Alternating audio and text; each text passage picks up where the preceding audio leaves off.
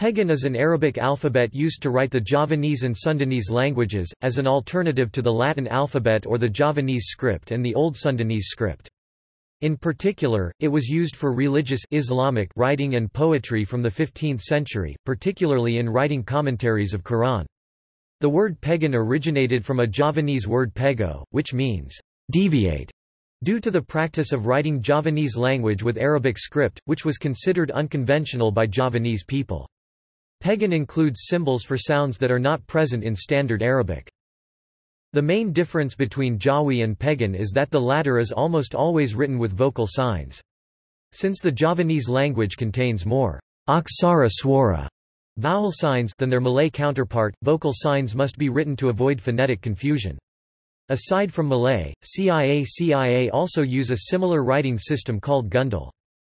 One of the earliest dated examples of the usage of Pegon may be Masa il al-Ta Lim, a work on Islamic law written in Arabic with interlinear translation and marginal commentary in Javanese.